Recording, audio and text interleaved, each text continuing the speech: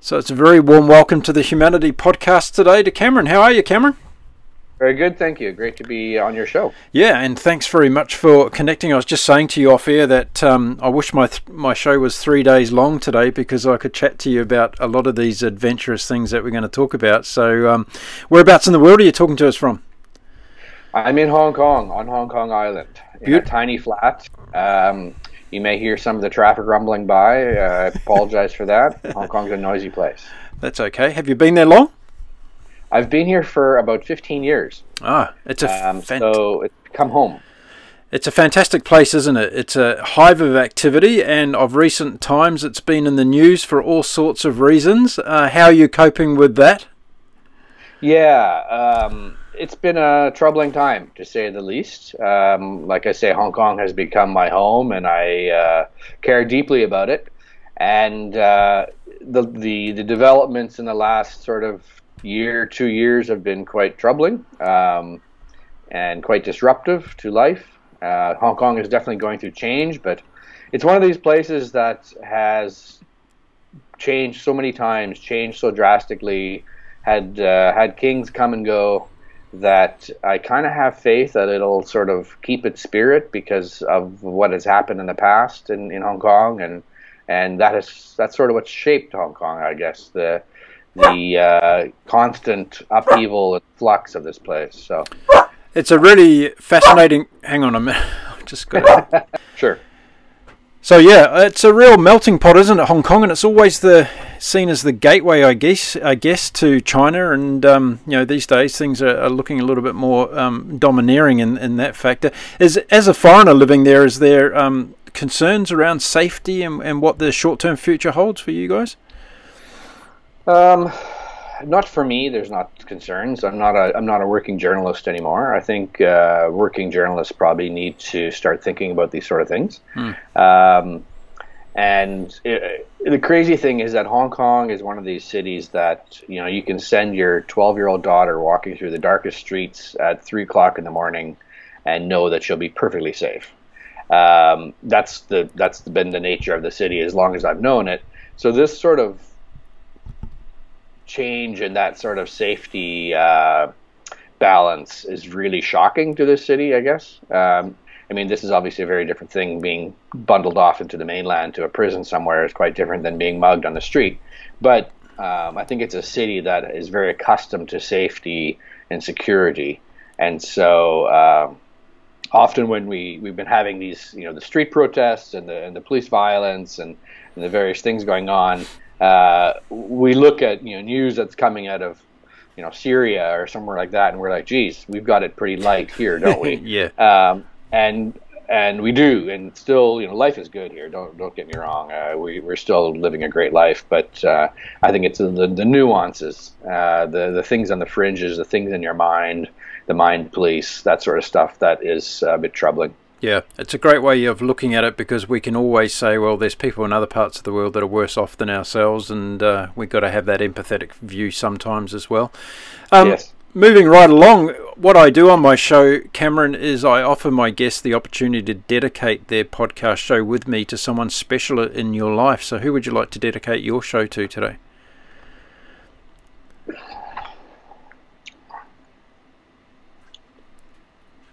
You caught me.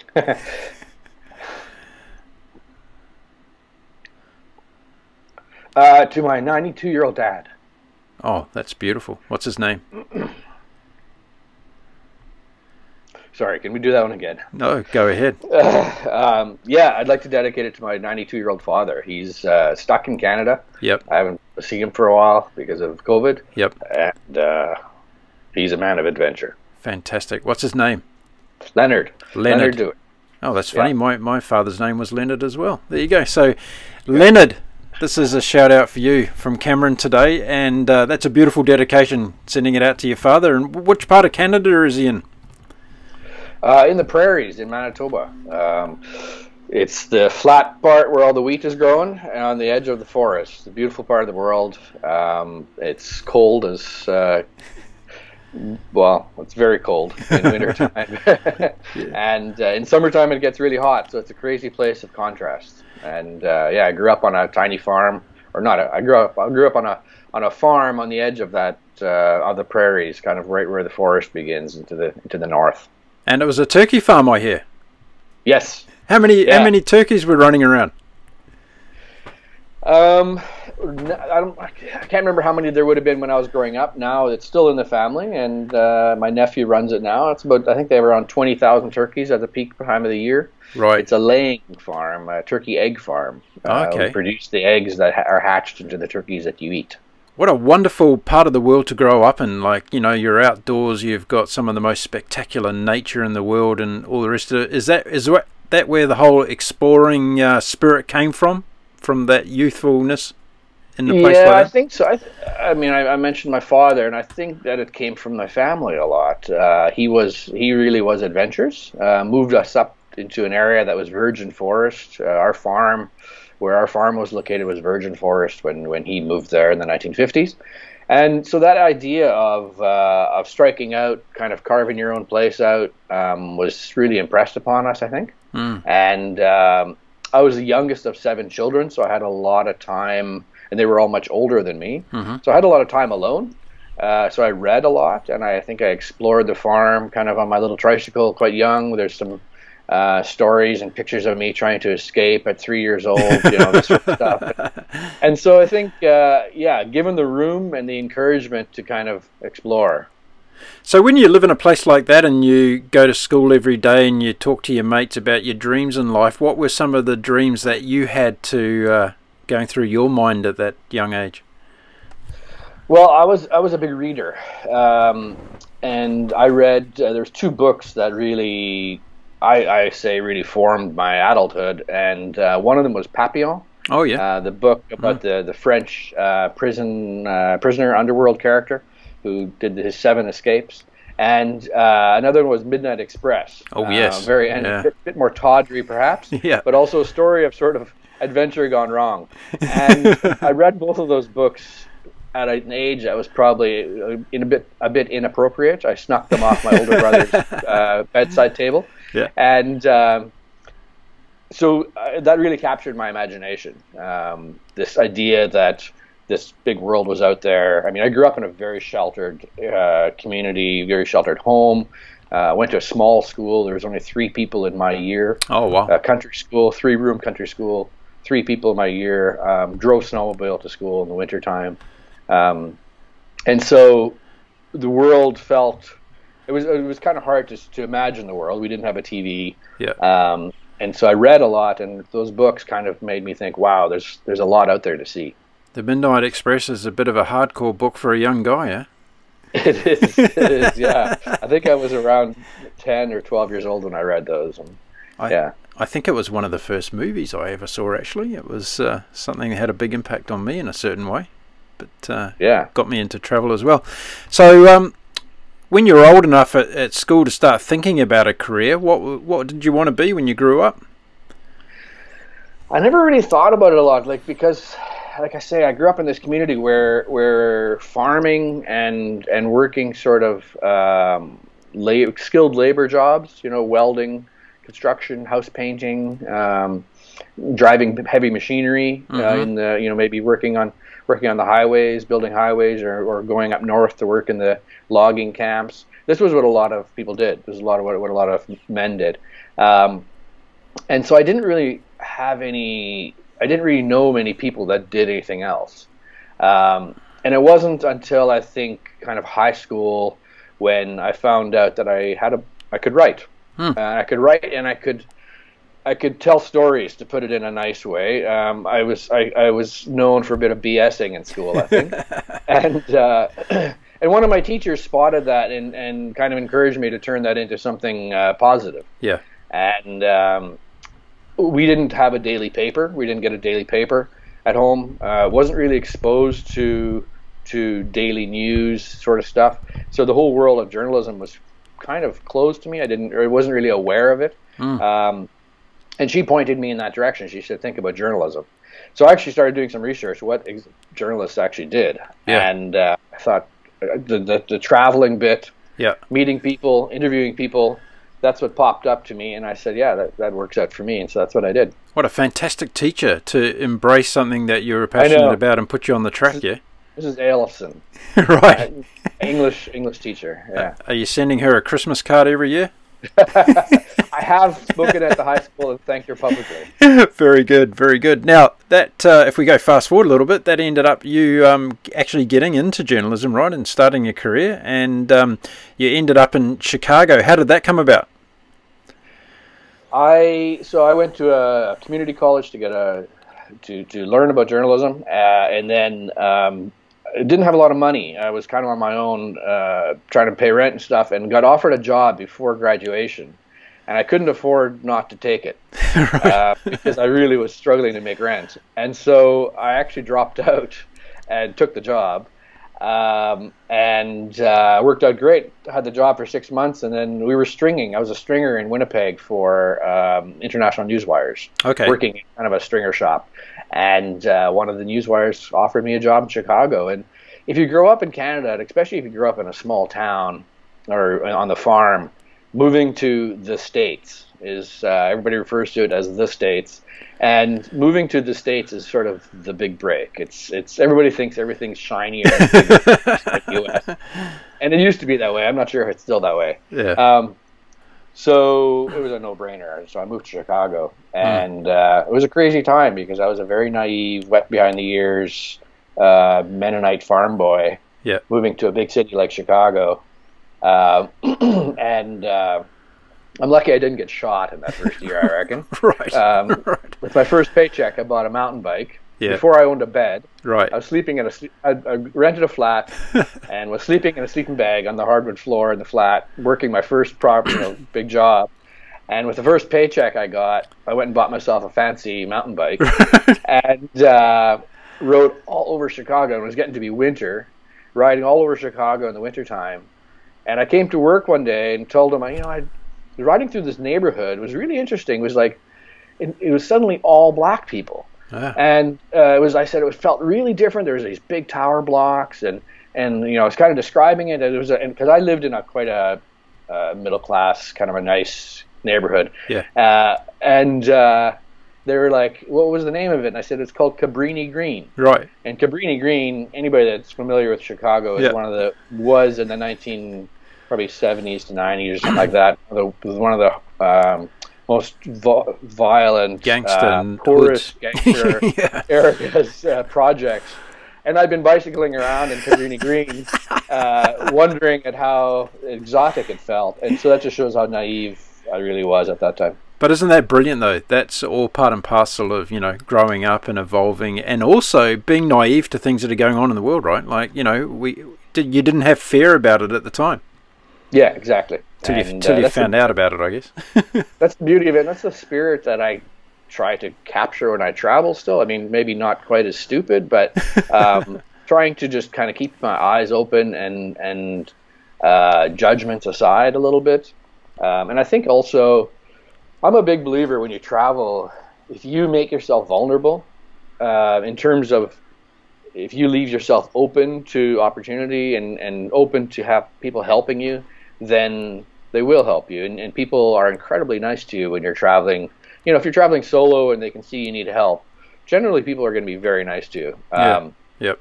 And I always say that, a guy stepping out the front door of the Hilton, there's not many people going to stop by and say, "Can we help you, sir?"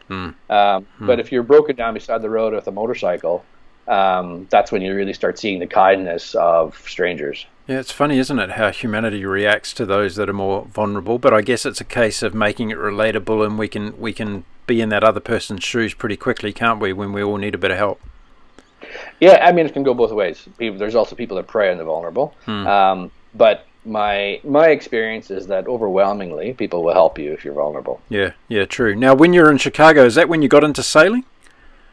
Yeah, I was new there. I didn't know anybody. Was living near the lake in the north end of the city, and wandered down to the lake and down to the beach. Quite soon after I moved there, I was hanging out on the beach, and I saw all these dinghies being sailed, and all these pretty girls in bikinis doing the teaching. All these, kind of university age, and I was only 21, 2021. No, it was a And so I no-brainer. thought, It was a no-brainer then. I thought there's a sport for me. I've never been terribly athletic. Never been I mean, I played the sports and stuff, but never really was good at any sports. And I tried it, and the instructors were all making fun of me the rest of the day because when I came in, apparently the top half of my head nearly fell off. I was smiling, and I just knew it as soon as I was on the boat. It just felt incredibly natural to me. Yeah. It felt so good. And so I spent that first summer every weekend sailing. I took all the courses they offered all the way up, all the levels I could get that first summer. Yeah. And then the next summer they asked me if I wanted to start teaching beginners. Right. And so that was great. So I worked at the Chicago Board of Trade as a finance reporter. Yeah. During the week, and on the weekends I'd hang out on the beach teaching sailing. And yeah, that's where I started sailing. Needless to say, we know which one you enjoyed the most out of those two jobs. Yeah, I'm still working in both worlds, I guess. Pretty interesting piece of water, Lake Michigan, isn't it? Did you have some hairy moments out there in your little dinghy? Yeah, it is interesting. I often say that Chicago it's a bit like Miami in the summertime because it has this huge beach, long beach. Yeah, the lake is interesting. It gets a lot of weather for a lake, and we were always quite close to shore and sailing little Hobie cats and skiffs and stuff. So generally stayed out of trouble, but had a lot of fun and really learned to love sailing. In essence, it's a good place to learn, isn't it? When you get variable conditions, but you're that close to shore that everything is pretty much easy as far as getting to safety when you need to. Yeah, and there's no tides. Yeah, exactly, yeah. And that's always a big thing, isn't it? When you're talking about boats. So, how long did you stay in Chicago for? I was in Chicago for about 3 years, and then so I was working for what was then called Knight Ridder Financial. It was a international newswire service, and they got bought up by some private fund and turned into Bridge News, and then they offered me a job in New York. I wanted to transfer to New York. Okay. And so I moved to New York City. Yeah, brilliant. Which was a big shock all over again. Before we get on to talking about New York, I want to know, how long were you into your 3-year stint in Chicago before you bought a bed for your apartment? I never did. You didn't? No, somebody gave me a pull-out couch. Okay. And I spent all my money on good things, on traveling, on bicycles, on liberally spread it around the local bars. Yeah, I had a great time, and I didn't accumulate a lot of furniture in Chicago. I mean, I was 21 years old, and beds and sofa sets didn't really figure very large in my value system at that time. So did you get any of the sailing girls back to the apartment at all? Did the plan work out? The sailing served its purpose. Very diplomatically put. Very, very good. New York City, they say that everybody should live there once in their lifetime. It's an incredible place, and as you say, going from Chicago to New York is a bit of like going from the frying pan into the fire, I guess, in a lot of respects. How did you enjoy your time in New York? I loved it. Absolutely loved it. I think it was really good that I lived in Chicago before I moved to New York, because I think 3 years in Chicago allowed me to kind of explore the world a little bit, kind of find my feet. Not to overemphasize it, but I grew up pretty sheltered, and so there was a lot of things that I needed to learn as a young man, and so by the time I moved to New York, I had a bit of swagger in my step and felt a bit more confident about living in a big city. I'd learned to use public transport, which I'd never used in my life before I moved to Chicago, and and so I loved New York. And New York is where I got into ocean sailing, sailing keelboats. Okay. I hadn't really been on keelboats in Chicago. Got into New York, got into keelboats, got into racing for the first time. Did my first sort of offshore trip from Bermuda. Delivered a boat back from Bermuda to New York after the Newport Bermuda race. Okay. And so that was my first time at open sea, and it was splendid, absolutely splendid. It was just blew me away. And as it should be, we arrived I think it was a day late or something like that. And I had family coming into New York for a visit, family coming up from Canada, or down from Canada. And so I told my girlfriend, I said, I think we'll be back, Saturday night or whatever. And my family was arriving on Sunday morning or something like this. And of course we were, weather and so forth, and we were a day late.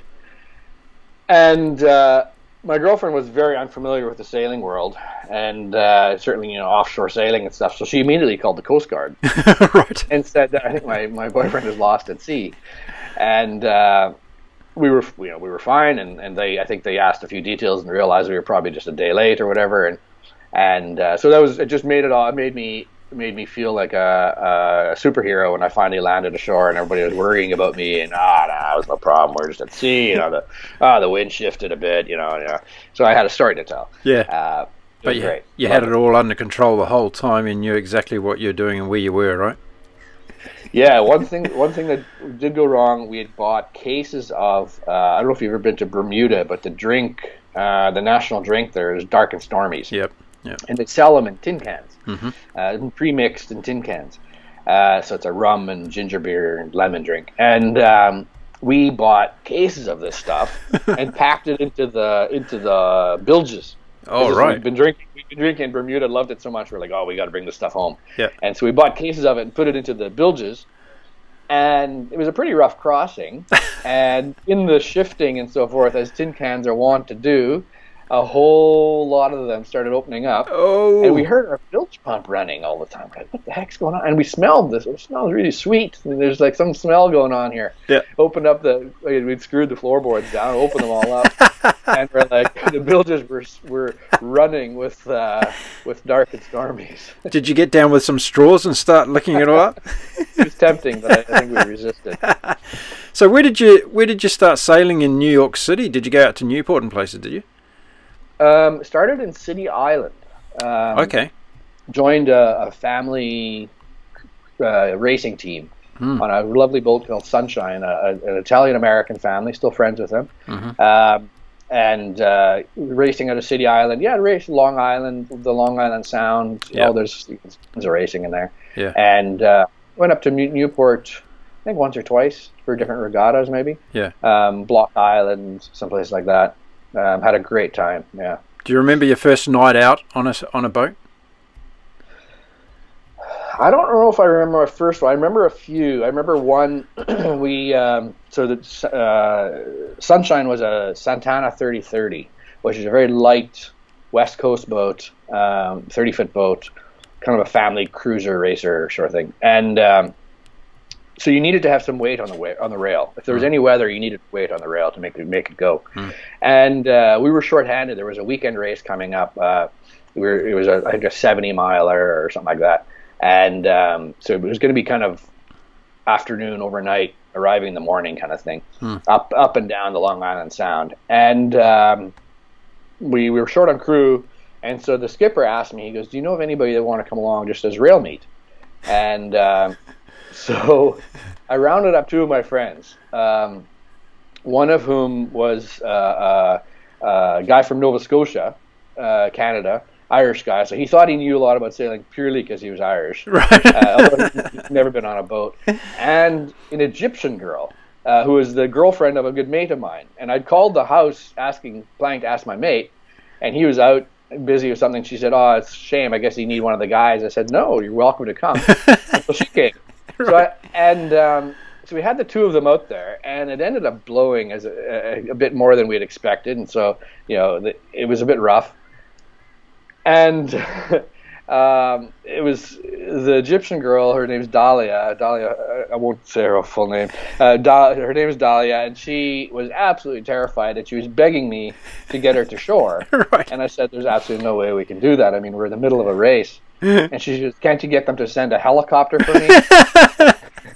And she was enjoying it that much, huh? Yeah, and Donald, the Irish Canadian guy, he was sent down for sandwiches at one point to bring sandwiches up, and it was dark, and they'd had a whole bunch of sandwiches made up, and it was written on the wrappers what they were, but he was just kind of handing them out. It was raining, and Dahlia started biting it, and she was a Muslim girl from Egypt, yeah. And she started eating this sandwich. And she also goes, "This tastes really funny." And she turns a torch on. She's looking at it and she goes, "Is this pork?" And the best line of the entire trip was Donald's shock and horror and looking around. He goes, "Am I going to your hell or mine?" Good adventure on Long Island Sound. Indeed, yeah. So what did you love the most about living in New York City? The music. I mean, the sailing was amazing, but I really got into jazz and going to see live music. Really loved it. And that's it's a sad thing now what's happening in New York. That's the lifeblood of the city in many ways. Yeah, I loved the music, loved the culture. Got into going to museums and all that sort of stuff. And New York has so much of that, and theater, and really got to spread my wings a bit and explore the world through that way. Was it a tough city to live in? They say it's a hard city to live in. I didn't find it so, no. I mean, I was young. I was working in a newsroom, international newsroom, people from all around the world working there. Everybody was kind of in their 20s and early 30s. And so we were all out partying together on the weekends. And no, I didn't find it hard to live in at all. I loved it. I lived in a tiny, tiny studio flat. Again, spent all my money kind of going out and exploring and traveling and stuff like this. And the great thing was from New York, international flights to anywhere in the world, really. Yep. And so this was back in the day when you could flip open the New York Times, you go to the back pages of the New York Times, the classifieds, and they'd be advertising flights. They're called they were like flight bucket shops or something like that. They were called. And they would do like, you have to fly within the next 7 days kind of thing. Yeah. And you get these super cheap flights to all kinds of places around the world. So I did some really fun trips that way. Brilliant. And did you have a bed in your apartment in New York? A beard? Bed. Bed. Yes. No, actually, no. I still used a futon. Oh, you used a futon. Okay. I'm using my phone here. I don't know if you could hear that. Yeah, when I got to New York, I bought a futon, used off of, I think, the Village Voice. There was no room for a bed. It had to serve both purposes. Do you think you'll ever go back to New York City to live again?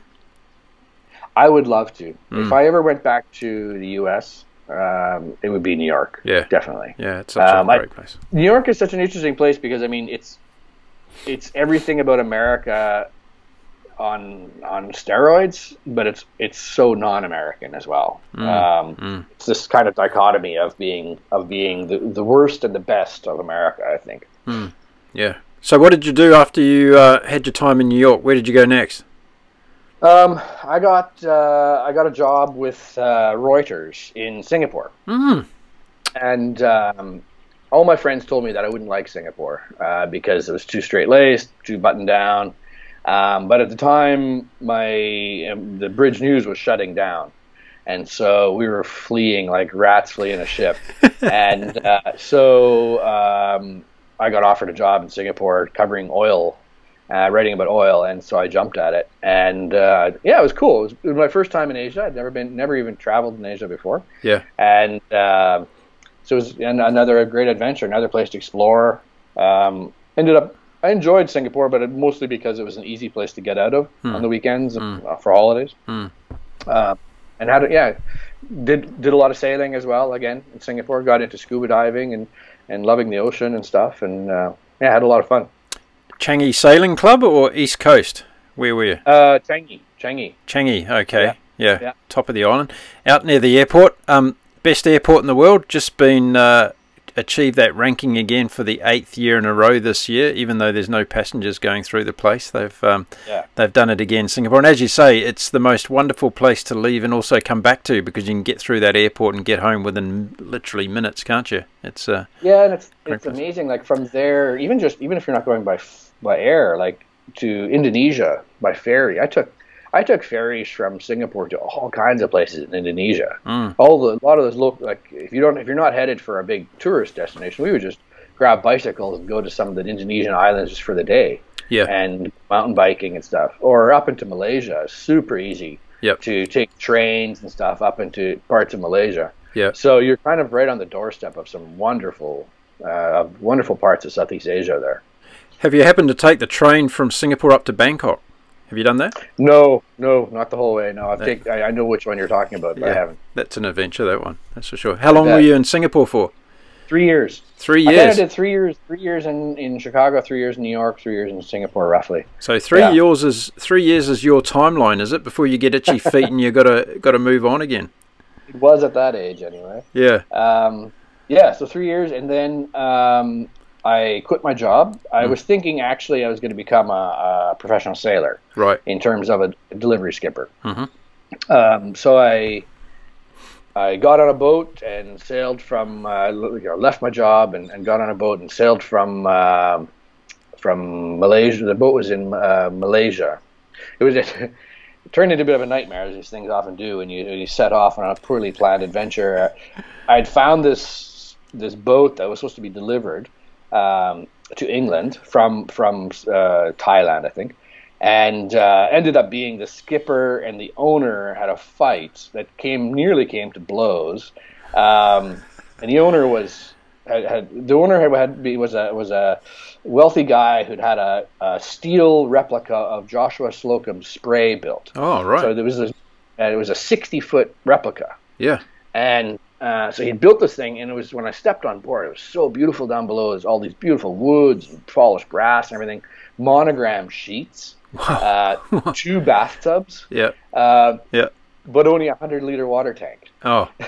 Okay. And no windlass. Right. And as we did some research, like, this boat was not ready to be delivered from Southeast Asia to England. Like, there was, we were like, we're going to have a windlass on it. Yeah. And it turned into a many-month debacle of trying to bring this boat up to standard to sail it. And in the end, we had a falling out with the owner. So I went up to Phuket and found another boat about to leave, jumped onto that and sailed with them across the Indian Ocean, through the Red Sea, across the Med. Yeah. Actually switched the boats, kind of boat hopped until I got to Turkey. Now, there'll be plenty of people listening to the show today wanting to know how you go about getting these kinds of adventures under your belt. So for somebody that's looking to become a crew on a boat, how do you actually go about it? Excuse me, coughing break. Anyone that is wondering how to do something like this, first of all, there's a couple of websites. I think one's called Crew Saver. Another one's called Float Plan. Float Plan. These are websites that you can kind of post. They're like crew wanted and crew available ads. There's others out there as well. It helps to have a skill. You don't have to necessarily be a good sailor. If you're willing to cook, if you have medical, any kind of, like, if you can say you've got first aid or any kind of medical experience, that helps. If you're a good photographer, or when you bring your drone, I'll make you some sexy pictures of your boat. Mm-hmm. Because often these people, to teach someone to stand watch at night, you don't need to. It's not that hard, really, to teach someone to stand watch. Somebody that's fairly responsible and has some aspect or some athletic sort of adventure bone in them.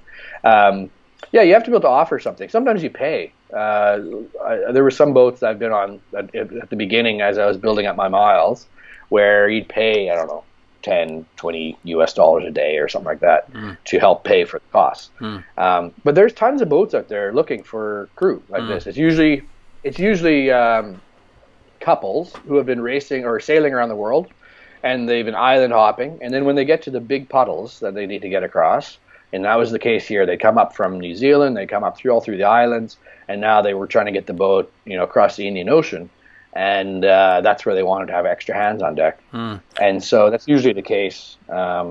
And it's a great way to do it, great way to get into sailing, great way to get some miles. Yeah, exactly. And for those that are listening and watching today, there's lots and lots of cruisers out there that are tripping around the world at the moment, so it's pretty easy to get on a boat, actually. Yeah, right now it's probably not a great time, at this immediate time, because there's a lot of boats stuck because of COVID. Yeah, absolutely. Once it flows through, then, there's a lot of... So the Indian Ocean, that's a bit of a gnarly stretch of water. How did you go across there? Yeah, that was interesting. So that was in 2004, and that was kind of the peak of the pirate problem off of the Somalian coastline. Right. And so we sailed on our own until Salalah, Oman, And then in Salalah, we got together. I think there was about 10 other boats, around 10 boats altogether, maybe. That we moved in a group down, and convoy, I guess you call it, down the coast. And it was scary. Nothing happened, but it was just in our heads. I mean, the threat was real, but nothing actually happened to us. And we sailed down. Yeah, we spent some time in Yemen, which was interesting. Eritrea, and then going up the Red Sea. We spent, I think, a week or two in Sudan. We never checked in. The Sudanese coastline's pretty wild, pretty empty. We went ashore a couple places and stuff, and met up with some lonely fishermen here and there and stuff. But worked our way up the Red Sea and through the Suez and then to Turkey. Yeah, amazing trip. How long did that take in total from the time you left Asia? 3 or 4 months. Yeah, and then I spent the summer in England and France. Got my RYA Offshore Yachtmaster ticket. Did a lot of sailing. Did the Fastnet, and then flew down to South Africa, and jumped on a delivery from. Spent a month driving across South Africa. I rented a car. Did a month of touring through South Africa, and then jumped on a boat. On a yacht delivery, a brand new catamaran, a brand new Leopard 40, I believe it was. Oh, nice. And we delivered it across the Atlantic to the Caribbean. Right. Via St. Helena in Brazil. Right.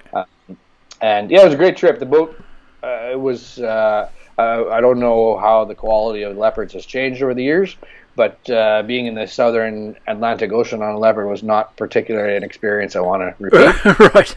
It wasn't really built for that. But hobby horsing going on, was it? It was pulling apart. Yeah, the bulkheads are pulling apart. Oh, dear. Okay. Well, let's hope they've got their quality insurance process in place. I'm sure they've improved. Yeah, fantastic. So you've got a lot. An entire year. So that was, by the time I got to Canada, it was an entire year of traveling. You've got a lot to thank those girls in bikinis for on Lake Michigan, haven't you? They really set you off on a journey, didn't they? Yeah, they did, yeah. So what happened then as far as the career path goes? Because you jumped back into getting a real job, didn't you? Yeah, I ended up finding my way back to Asia and came to Hong Kong. Got into the newspapers here, South China Morning Post, and eventually Financial Times. And I had got into sailing because I thought I wanted to become a delivery skipper. Right. I thought that'd be a good way to spend some years. And after having spent a year kind of doing it, I mean, some of the gigs were sort of paid, and a lot of it was building miles. But I kind of was in that culture and that world. I realized it wasn't what I wanted to do. Right. I really missed the intellectual part of writing and research and this sort of thing.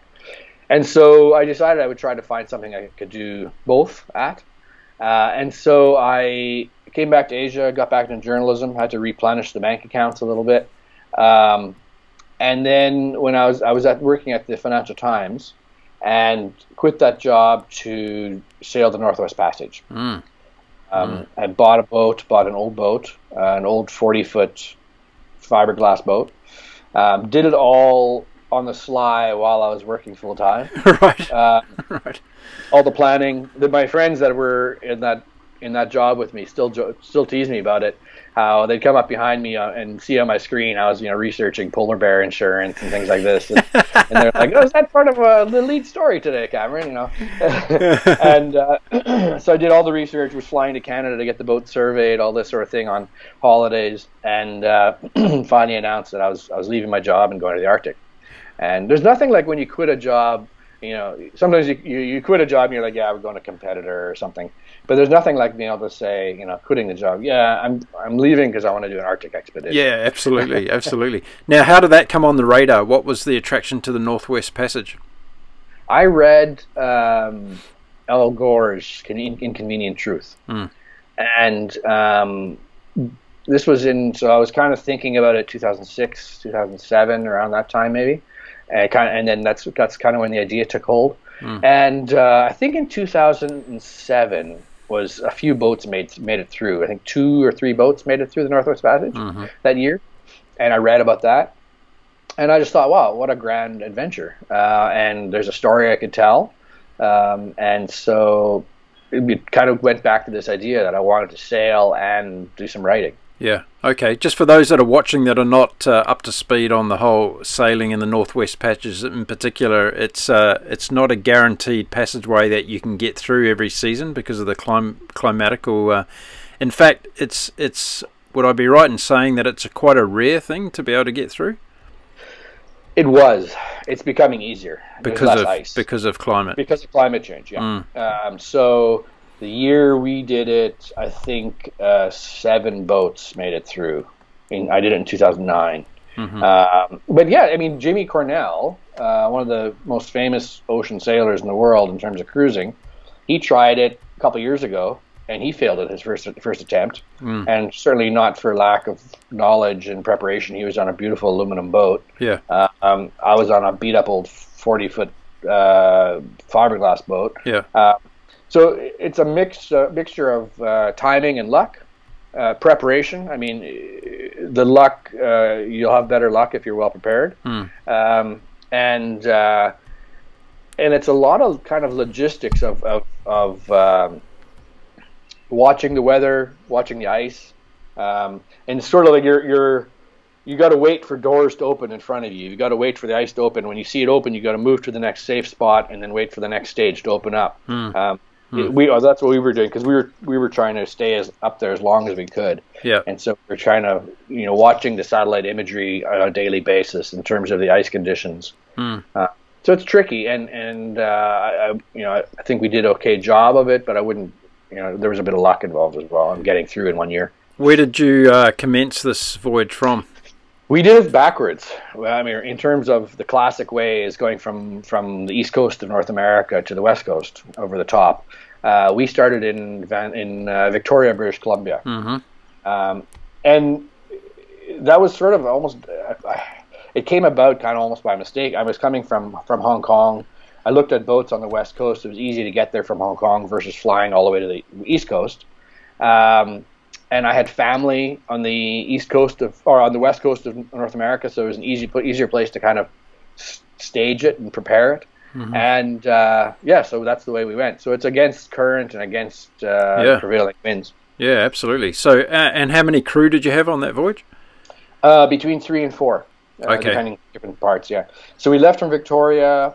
Up through between Alaska and Russia, Bering Sea, and then into the ice, and it took us 4 months and 4 days. We arrived in Halifax early October. We left on June 6th and arrived in Halifax, I believe it was on October 10th. So you go up past the Aleutian Islands, is it? Yeah, you go cut through the Aleutian Islands, which we stopped at Dutch Harbor, then across the Bering Sea, and then kind of weave your way through the islands at the top of Canada. We were very privileged to be able to get through Ballot Strait as well, which is very, very narrow section of the passage. Normally people go around that and sail some extra miles to get around, instead of going through it. It's very narrow. It has currents of 5 to 8 knots, I think. And if you get caught on the wrong side of a current, and there's kind of a lot of rocks on both ends, and they get piled up with ice, and so you can kind of get crushed in the Belt Strait if you're not careful. And we had quite recent reports from a helicopter that had flown over that it was ice free, and so we went for it. And I think by my calculations, we were the 8th sailing boat ever in history to make it through there. Oh, right. Okay. Amazing. Well, I'm going to give you a tip today. I've got a mate of mine who last summer sailed his laser dinghy around the entire Great Britain coastline, and he's currently building a wooden boat to go through the Northwest Passage. So stay tuned for that one. He's going to be back on the show soon talking about that. So amazing adventure coming up. So tell me, your love for the sea, and obviously you're very, very passionate about it. How has it grown over the years? What is it about the sea that connects you to it so strongly? I like sailing because it takes you to places that you wouldn't go to if you weren't on a private boat. It's in 2004, that voyage, we went to places like Yemen and Eritrea, as I mentioned. I mean, you never would go to these places as a tourist. if you didn't have a boat. Visiting St. Helena in the middle of the South Atlantic. It's an island that doesn't have an airport. You have to either go by a ferry that runs from South Africa every couple of weeks. I think they may have an airport now. I don't know. I know there was talk of putting one on. But you get to go to these places, and then the other part is that when you arrive in them, you arrive by the back door. If you fly into a country, if you land in the airport, the experience of being in the airport, getting in a taxi, and going to your hotel, the first couple hours that you're in that country really are pretty nondescript. I mean, yes, airports are a bit different, and taxis are a bit different and stuff, but really, if you're a seasoned traveler, that whole sort of landing, getting into a taxi, getting to the airport, it's a pretty sort of standard procedure. When you arrive on a boat in a place like Yemen, they don't have a yacht club. You tie up next to the coastal shipping flotsam. Yeah. I mean, it's some pretty rough characters, some pretty rough ships. Yeah. And you tie up, you raft up to them. And when you're hunting for fuel, you're walking down the pier asking these guys who sell fuel to big ships to siphon some off into cans for you. You're buying your groceries in the not in the supermarket, but in the open market.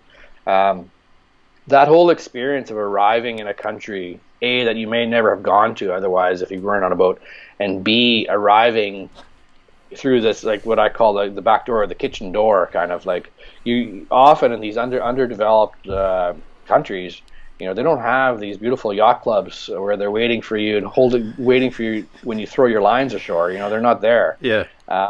And I love that. I love that part of it. And it's frustrating because sometimes you spend days, pounding the pavement in these towns trying to find, some bit of equipment that you need, or a seal, or a bearing that you have to replace on one of your pumps or something. But that's all part of the fun, in my view. It's not always fun right then, but it seems fun in hindsight. Yeah, you're right. I guess when a lot of us arrive in a country, we get the sanitized approach to going in through an airport. As you say, when you're checking in, though, via a yacht or a seaborne vessel, it's a different process. Your communication skills go to another level immediately, right? And also, yeah, and I would also add to that, your patience level gets tested out on a number of occasions as well. Yeah, definitely. Yeah, I remember. I think it was in Sri Lanka where the official came on board and was checking the boat, and of course he asked for a gift to help clear all the papers if we didn't have a gift for them. And again, seasoned cruisers know to carry cartons of cigarettes and stock up on cheap bottles of rum where you find it and stuff like this, because this is what the officials like to get as gifts. Yeah. And so we had cartons of knockoff Marlboros and stuff like this that we brought from Asia, and gave the official a couple packs of ciggies, and he goes, my brother smokes too. Of course he does. Yeah. Yeah. And no one will ever tell you that. No one stamping your passport in the airport will ever ask for that, will they? Yeah. Well, let's hope not. Yeah. It could change the world as we know it today. So you got into the Explorers Club in New York. How does one become a member of the Explorers Club in New York City? Yeah. You get nominated. I did. So when I did the Northwest Passage, I wrote a book about it and made a film. And so the focus of that trip was very much to look at how climate change was impacting Inuit and northern cultures and communities. And so we spent quite a bit of time interviewing people and trying to dig into this a little bit.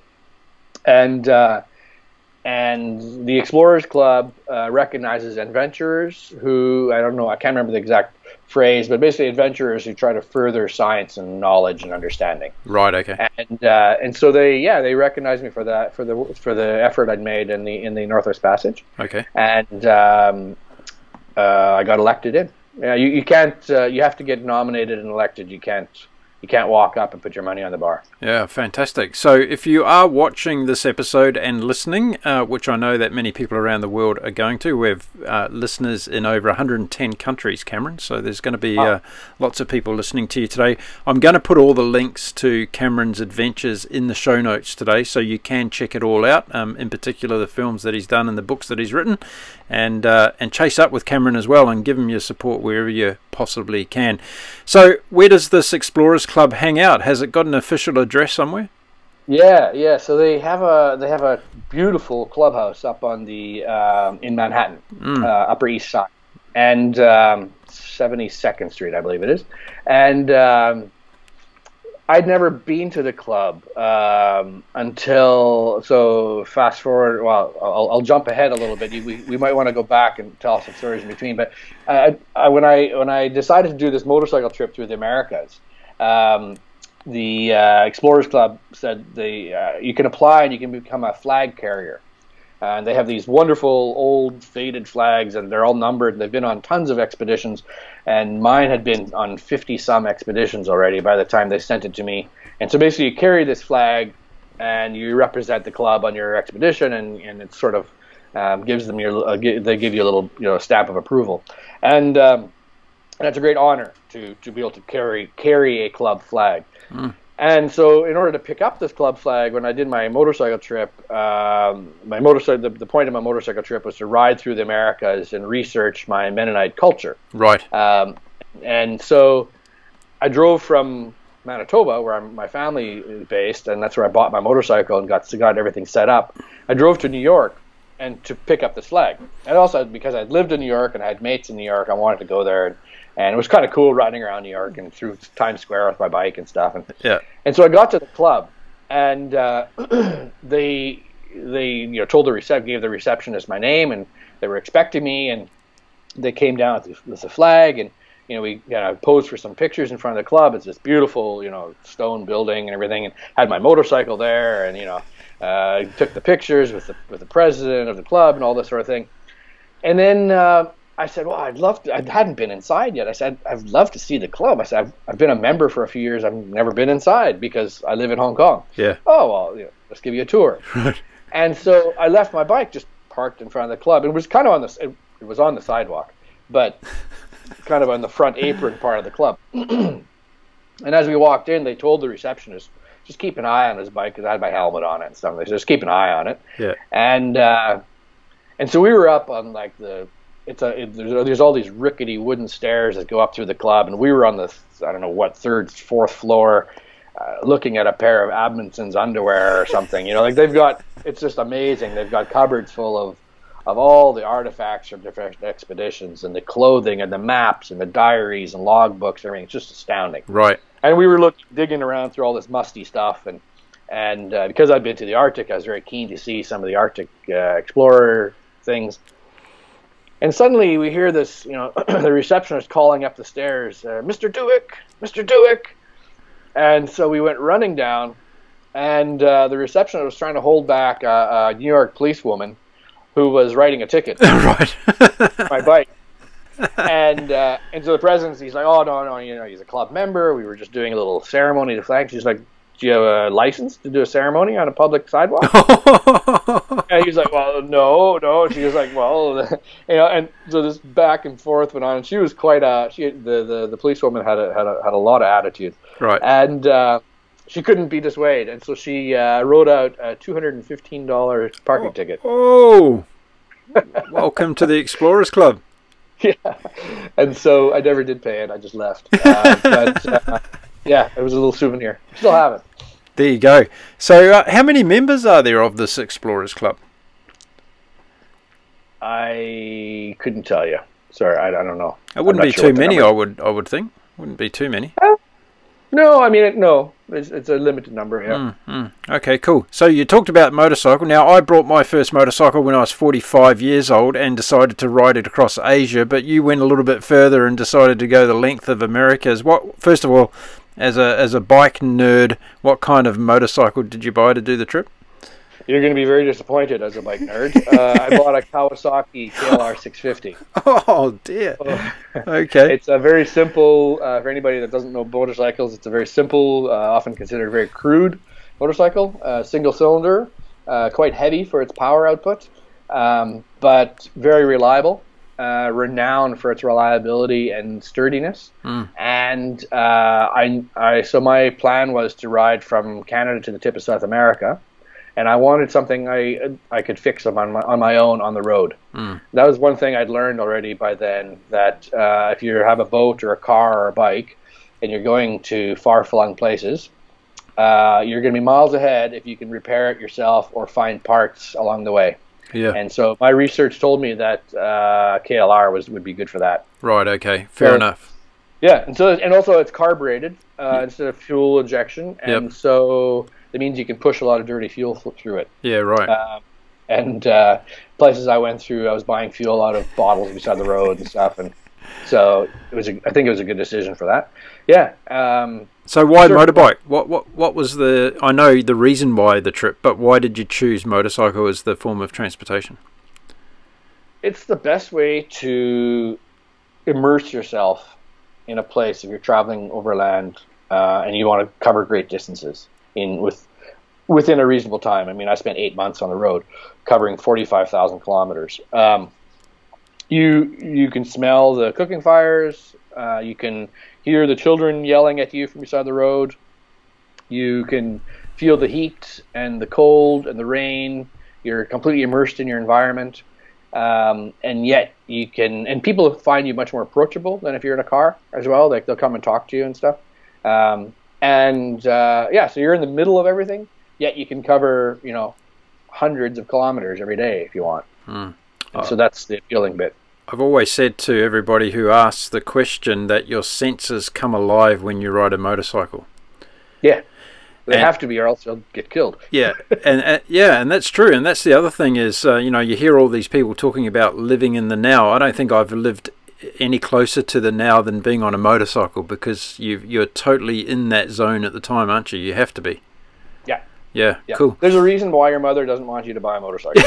They are bloody dangerous. And there's a reason I didn't tell her when I brought mine. They're very dangerous, but they're wonderful machines to see the world on. Tell us about the exploration to uncover the roots of Mennonites. What was the driving force behind that?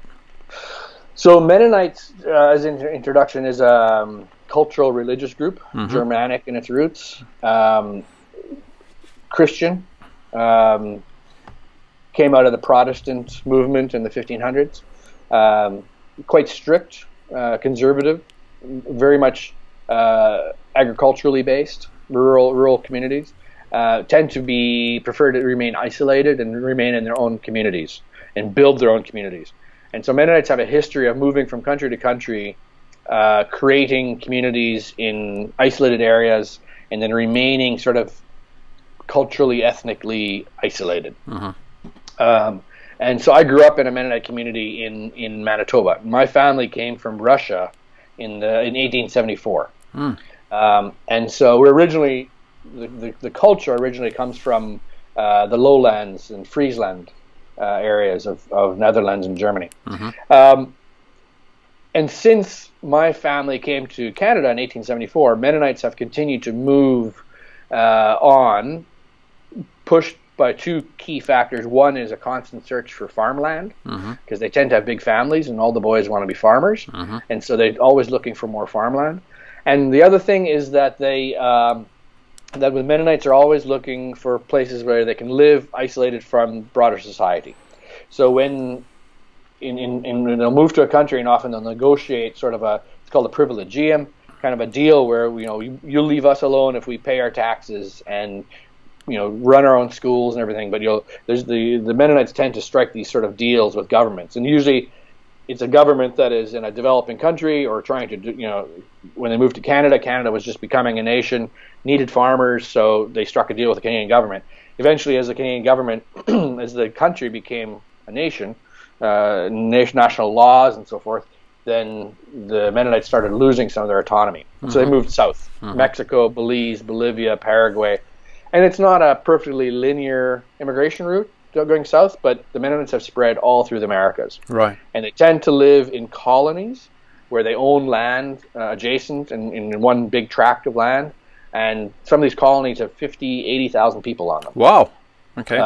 Or the regions of not each colony, but in some of these countries, there's 50, 80,000 Mennonites. And so the colonies can be quite large. Yep. And they run their own hospitals, their own schools, their own, supply chains, everything. So they're kind of like micro-states in these different countries. And most of the Mennonites in Latin America came via the Russian immigration path that my family did. And there's, like I say, the Mennonite immigration path is not perfectly linear. So I was trying to research Mennonites who might have come in the same wave that my great-grandfather did, and then moved on to Latin America, because these are really my people, and some of them are my relatives. I was going to say, did you run into any family members down the tree? Yeah. And so so that was the purpose. I rode motorcycle through all these different countries, zigzagging, spending time in Mennonite colonies, and just getting to know them and interviewing them, and ended up writing a book about it. Yeah. Incredible. Any scary moments on the bike where you thought it was nearly to be over? Yeah, many. I mean, I had 2 significant crashes. One of them was in Brazil. I ran into the back of a pickup truck at highway speed. That got pretty ugly. And another one in Uruguay where I wiped out. And I mean, I came off my bike so many times I can't count. I mean, out of 45,000 kilometers of riding, I reckon I did about 10,000 dirt. Right. And so when I'd be looking at the maps, if I could find a dirt road that would get me there rather than tarmac, I always did dirt. Right. And so in South America, it's brilliant for that. Like, you can cross huge areas riding just rough dirt, gravel, rock roads through Bolivia and places like that. Really tried to stay on the dirt if I could, just because it's just more fun. More fun riding, better camping. I did a lot of wild camping. Just ride until I'd find a creek with a shady tree and go, that'd be a nice place to put my tent and spend the night there. Fantastic. And so it was an absolutely brilliant adventure. Got to the Darien Gap between Panama and Colombia. Loaded the bike onto a sailboat, onto a catamaran, strapped it to the deck, and sailed to Colombia. Rode across the Sala de Uyuni, the big salt flats in Bolivia. Went up to Machu Picchu. Crisscrossed between the Atlantic and the Pacific. I believe it was 8 times overall. Obviously, in Central America, it got easier to zigzag between the two, but I dipped my toes in each ocean multiple times. Just covered a lot of ground. But at the same time, it was very interesting because the journey really was a journey of very much two aspects in terms of there was this riding, mostly solo riding. I had a friend join me for a couple months in Central America, but most of it was solo.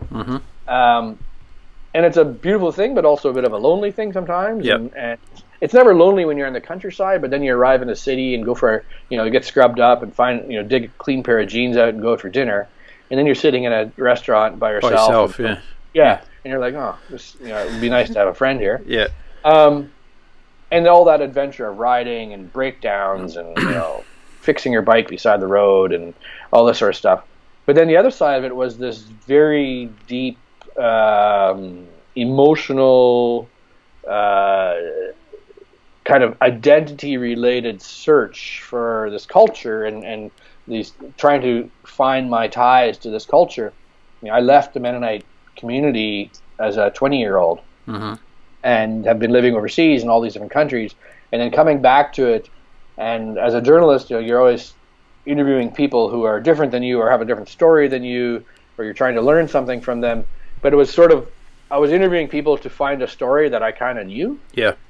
And I was trying to find my connection to the story again and see myself in that identity that they were describing.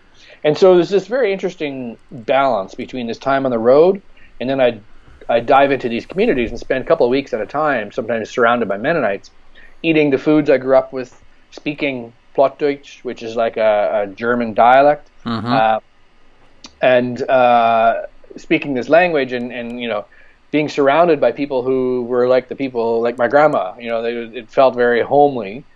And then when I'd sort of be done with that, then I'd jump back on my bike and spend a few weeks banging around the mountains by myself again, and having time to kind of process all this. Because when you're on a bike, yes, you're focused on the riding, but you also have a lot of time to think.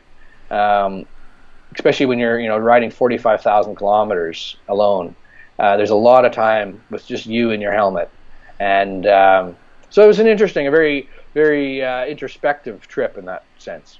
It sounds both therapeutic as well as spiritual in terms of the reflection that you had, but also having this connection, as you say, to the cause that you were going after. What was the conclusion of it, other than the book? What was it? What was the conclusion for you personally from that trip? That identity is a very complicated thing. It's a very personal thing. Cultural identity. That. I mean, I'm a white English-speaking straight male. That should be, you know, I don't naturally have a very interesting cultural story to tell from an Anglo-Saxon Western perspective, but I do have an interesting story. I do have an interesting family story to tell. I mean, we all have stories to tell. We all have very interesting stories to tell. And so this idea of identity that you also pick and choose. It doesn't matter if you're a mix of you know, Caribbean and Chinese or whatever you might be. You pick and choose which bits of the culture you call your own, and the rest can sometimes almost be like a weight on you. It can be an obligation, and there's an interesting balance between that, where the bits you choose to own, the bits you're proud of, and the bits that you can't get away from. And sometimes there's bits you just can't relate to. And yet, from the outside, everybody would say, oh, that's you. That's all you. But we know that, well, actually, no, I pick and choose on that identity, which is mine. And that's a very nuanced thing. It's a very private thing.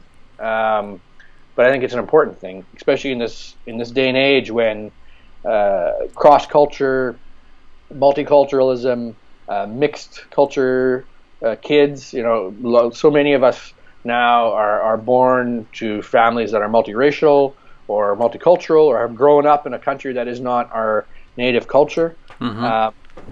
And so our identities, our cultural identities, have become far more complex. And it's, I think, important to consider these things, and how do we deal with that complexity of cultural identity, and how do we kind of own our own cultural identity, even if it doesn't necessarily match what people on the outside might see it as. Yeah, great points. I wanted to ask you, as a result of that and listening to you talking about that journey that you've been on, what have you learnt about yourself? That I'm Mennonite. Right. What does that mean to you? That despite all the years of traveling around the world and taking a very different path than most of the people in my family, that there are parts of me that I can very clearly identify as cultural traits that remain from when I grew up, from the culture I grew up in. That you can never quite shake the dust off your feet, if you want to put it that way, I guess. And I mean that in a very positive way. I'm very, very proud of my Mennonite culture, especially after having done this journey and this book. I was surprised to find bits of Mennonite. I was surprised to find parts of who I am, and realize that they were related to my Mennonite culture. There are bits of me that I always recognized and knew that was part of my character, but realizing that the environment I grew up in and the culture I came from probably had a pretty big role in that. And because I wouldn't say that my life was spent running away from my Mennonite culture, but I've certainly immersed myself in a world that was very different than my Mennonite culture. And I think in that act of moving around the world and having this career and traveling, that I sometimes thought that well, I'm certainly not very Mennonite anymore, you know, and that I was incorrect. I'm still very Mennonite. And I think that most of us would find that especially if you grow up in a quite a particular, quite a specific culture, perhaps a religious culture. I think that a lot of people that have left that maybe think that not much of that is left in them. Yeah. And I think that if you dig into it, you find out actually there's a lot of positive things still, and maybe sometimes negative things too. Yeah. Yeah, they say you never leave home, right? Truly. So. Yeah, exactly. Yeah. So what about your take on humanity? You've been travelling around the world and under all these different guises and been to lots of incredible places, some that you've lived in, others that you've visited for a short period of time. What's your take on humanity? What's it all about? Well, we are all the same. We are all the same. Everybody wants the same things. They want to be safe.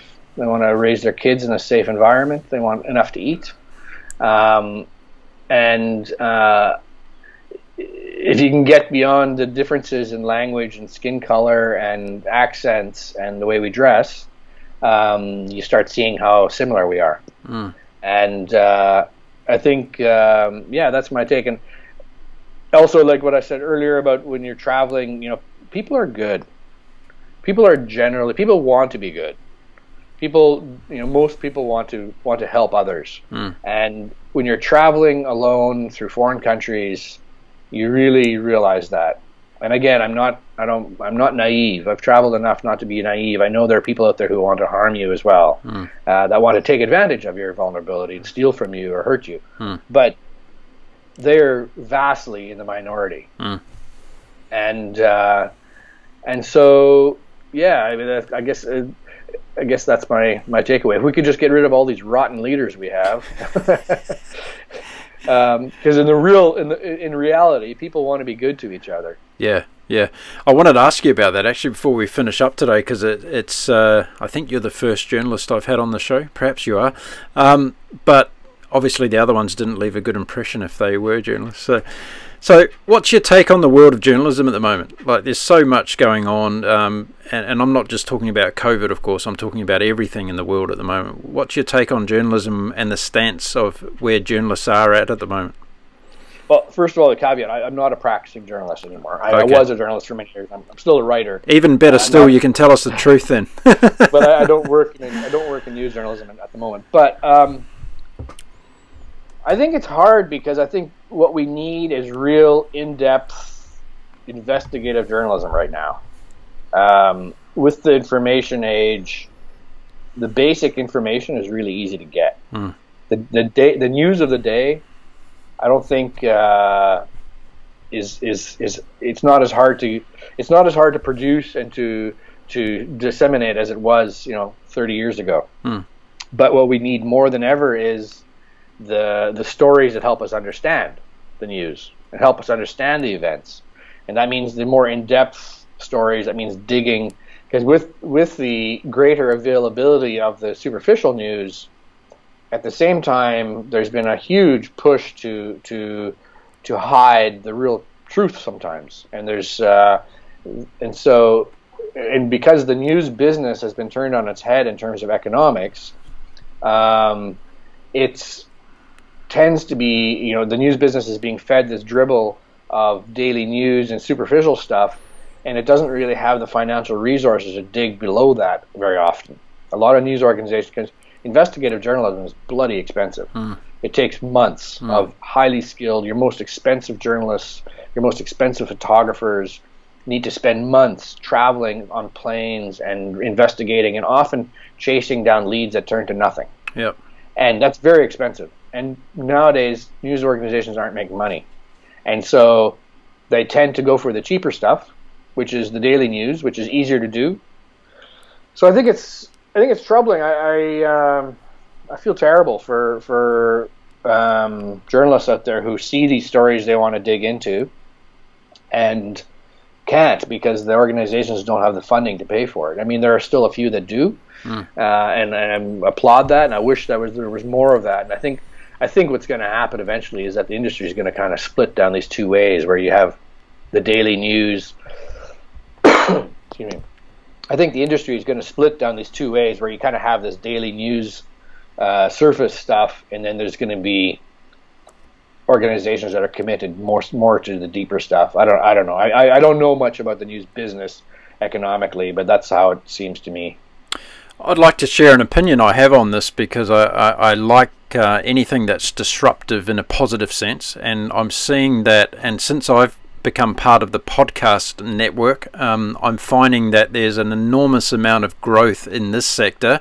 If you look at people like Joe Rogan, who's a bit of an idol within the podcasting world, he's able to entertain an audience of over 3 or 4 million people per show, where he sits down for up to 3 hours, 4 hours with his guests, having real, authentic, raw, deep conversations. And I think this goes back to the point you were making. People are hungry, I think, today for authentically deep conversations with each other again about real topics that matter to all of us. And this kind of charade that's going on with the news networks, with, you know, all these dramatic stories that are coming out every day, people are sick and tired of it, and I think people are hungry to get in that. And I think the podcasting world has not only relaunched the opportunities that exist for anybody, a guy sitting on a boat in the middle of nowhere doing a show talking to people about really deep, meaningful things. I think there's a real future in that. Would you agree?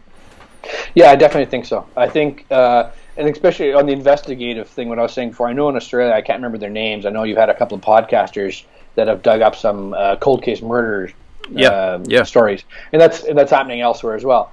That kind of thing where it's maybe not driven by economics always. Mm-hmm. So I think a lot of these podcasts maybe become financially viable over time, but are begun out of just a passion. And the beauty of the internet and beauty of social media is that these sort of niche topics can suddenly find their audience, where before could be quite difficult to do, and that's where this mass sort of news model came from, because he was like, we got to feed something, we got to produce something that everybody wants to see. And now we are in this kind of world where we're like, well, we can produce something high quality that maybe not everybody wants to see, but the people that do want to see it really want to see it. Yeah. And they'll pay for it. Yeah. So yeah, no, I agree. I think here in Hong Kong, there's an interesting aspect to that. The government has just introduced sort of a licensing system for media, for journalists. Okay. You need to have a press card. Mm-hmm. And they're not issuing them. There's some debate now and back and forth, and they don't want to issue them to sort of citizen journalists. And I think this is a big mistake, because this is the direction in which, as you pointed out, this is the direction in which journalism is going. It's everybody with a mobile phone, anybody that has a hand phone, a smartphone, can be a journalist. Yep. There are downsides to that. When blogging came into vogue, I often said blogging is not the same as being a journalist, because being a journalist means that you're writing under a name, whether it's the New York Times or China Morning Post or the Guardian. They have a reputation to protect, and there's a whole desk full of people who are going to look at your story, question your story, double check it, and make sure that you're being accurate. I still feel that a little bit, but I do feel that blogging and podcasting has come into its own now. I do think that in terms of, there's still a lot of value towards that fact checking and the reputation. When you're a journalist for a newspaper, you represent that newspaper, and so there's a responsibility not only to the truth to your readers, but there's also you're being checked on. And I think some of the independent journalism doesn't have that. And I think that's something we have to recognize. And I don't know if it's necessarily something we need to correct or not, but it's something we need to recognize. Yeah. But it's interesting here in Hong Kong. So like I say, they don't want to give licenses to these independent journalists. And during the protests here, they played a very important role. They captured a lot of video of things happening that the police and the government didn't want to have seen. Yeah. And because lurking behind every tree was someone with a mobile phone. And all they need to do is take that and go to one of the, and some of them had their own websites or whatever. And I think that's important. In these days when overwhelmingly power is being abused, in most of the countries that we have always considered sort of the free bastions of democracy, power is being abused. I think the press is more important than ever. Yeah. And I think, as you point out, the podcasters, the citizen journalists, have a very, very important role to play. And I think also I understand your concerns around the credibility behind some of these, and I think what's going to happen is the law of the jungle is going to operate again, where those that are really putting the efforts in, and you see with people like, again, I'll use Joe Rogan as an example. He's built his own credible following based on doing it for a long period of time. He wasn't an overnight success. You know, he's paid his dues and he's hustled and he's kept the show going. And what I found in the podcast world, you know, if you've done probably more than 100 shows, you get a little bit of credibility associated with that, because it's not an easy thing to do, sitting in front of a microphone and getting the guests and organising everything and going through that process. But what I find fascinating is, you know, I could talk to you today and tomorrow I could have someone like Elon Musk on the show, who last week did a 60 Minutes interview on a cable network show in America, right? So it gives us the ability to get to those types of people if they want to share their story with a different audience, which they want to do. And you see people like him, as an example, Elon Musk, who jumps on a lot of random podcast shows to talk about SpaceX and everything else, because he knows he's going to get to another audience, right? And I find that really fascinating by it as well. And I think also, so for speaking as an author, and someone who, you know, I'm not a best-selling author. I've written 2 books, and they were books very much on topics driven by my own passion, my own personal interest. The publishing world and the world that supports the publishing world, the press, the marketing, is very much driven for and by the bestsellers. And this is the same for music, it's the same for theater, it's the same for film, it's the same for any kind of creative expression. I think that, you know, the mass market there's a few people that make it, and vast majority of writers and musicians can't support themselves purely with their creative efforts. The democratization of the media is good for us as well, because I can't get on 60 Minutes, and I've done a few podcasts now, and the democratization means that it's breaking up that pyramid a little bit. I think. And I think that's good. I think that's good, because I think my voice deserves to be heard. I think there's, you know, everybody else, all the musicians out there that are, you know, fantastic musicians, but aren't getting radio play or whatever. Just, you know, Spotify has done it for them, right? Yep. In a way, you know, I've discovered so many bands I've never heard of before through Spotify, which there's a pricing model there that could be just debated as well. But this idea of the democratization, it matches a little bit with the product availability, I think. I think we also got to get away from this whole bestseller list and all the rest of it as being a ranking system or a benchmark that's used to you know, I guess to generalize people's achievements, because I went through a random process the other day, and I can actually become a bestseller on Amazon, and after selling only 3 copies of my book. So what does that tell us, right? So I think people got to look deeper than that as well, and I think by having these alternative platforms allows us to get to a new audience.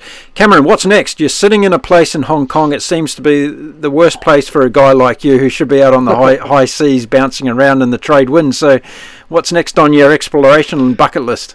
I'm in the midst of, so my girlfriend and I bought a sailboat, a Halberg Rossi 42. I'm very proud of her. Yep. She needs a bit of TLC. We're bringing her back to life. Yep. And because of COVID, we're just kind of hunkered down and working. We both found jobs and are just working and kind of replenishing the kitty for the moment. Yep. Spending a lot of money on the boat, upgrading it, putting toys on the boat. Yeah. And we're kind of just waiting for the timing to be right, and then we want to set off, and we're sort of planning to do a multi-year cruise, and we're not sure. Well, we have some ideas where we want to go, and what we want to do. This time, we're looking at combining citizen science with our sailing adventure. Yep. Talking to Hong Kong University about installing some monitoring equipment on the boat, and doing various sampling and stuff like this, because we like the idea of contributing data to science. Brilliant. Like the idea of playing a role in that, and so that's the next thing. I think the COVID thing. It's a good time just to kind of hang tight and just let things play out a little bit, and then by then our boat will be ready to go, And we sail there every weekend. Hong Kong, most people don't realize this. Hong Kong is a brilliant place to sail. Is it? Tons of wonderful cruising. We just came back from a 9-day cruising trip in Hong Kong waters. Right. And we've done this 3 times now. Yeah. And we still have a lot of places we haven't explored that we want to explore. Ah, right. Yeah. There's all these islands and bays and little villages and a lot of great hiking. So you dinghy ashore and go on wonderful hikes and seafood restaurants tucked into little corners and out in the rural areas, it's beautiful. And so we've been sailing a lot, testing the boat, getting her ready, and itching to go, definitely. But trying to be patient and knowing that there's a great journey coming up ahead. Well, fantastic. Look, I'd love to have you back on the show at a later date to update us on your voyages and what you've been up to, because I'm sure that a lot of the listeners listening in today have been fascinated by your life journey thus far and want to keep up to date with it. So if you'd love to come back on the show, I'd love to have you back again and we can talk about where you're at. Definitely would love to. Next time I'll be on a boat as well. Who knows? We might be able to do a live one, cocktails at sunset somewhere in the world. Yeah, we can raft up. Cameron, thanks very much for being on the Humanity podcast show today. Have a brilliant day, and thanks again for your time. Cheers. Thanks for having me.